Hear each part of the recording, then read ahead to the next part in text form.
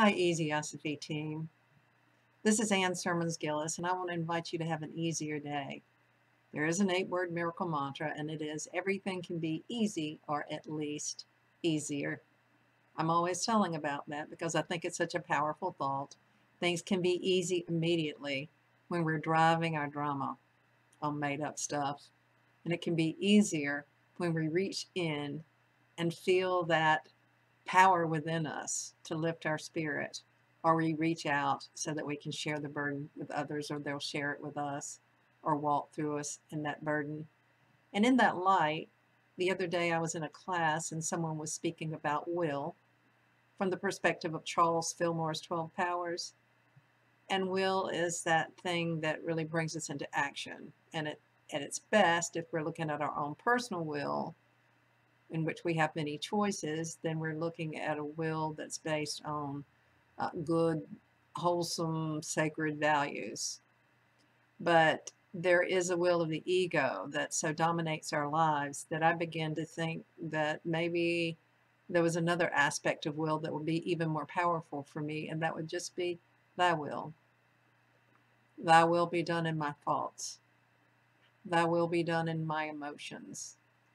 Thy will be done in the people that I meet. Thy will be done in my breath. Thy will be done in my body.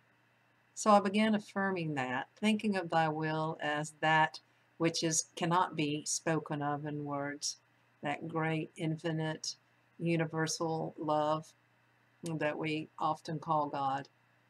But thy will is something that is bigger than my local mind, the mind that's conditioned by circumstances, conditioned by my upbringing, conditioned by all kinds of things.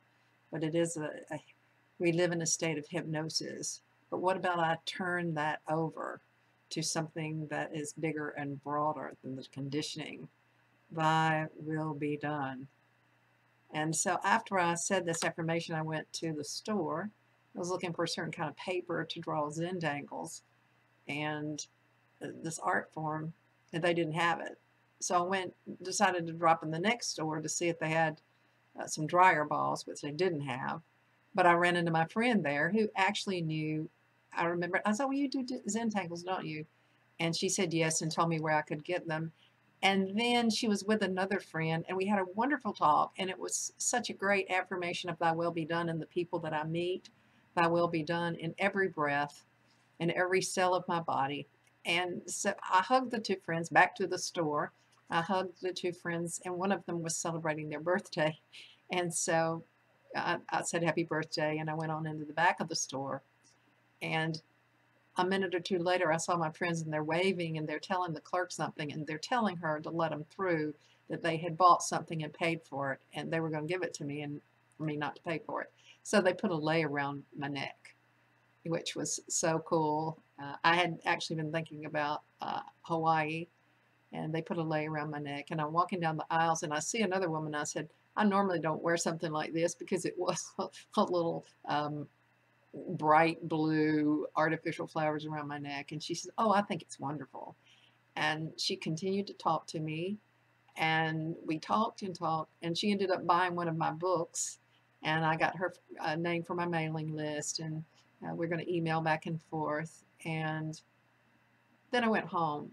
It was just such a radical experience of Dharma, because it was as if giving my will over to my higher power created me having the exact action that I needed to take in my life, which is Dharma is that right action, that right path.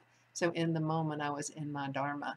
So just ask you to consider the idea of meditating and contemplating on that idea of thy will.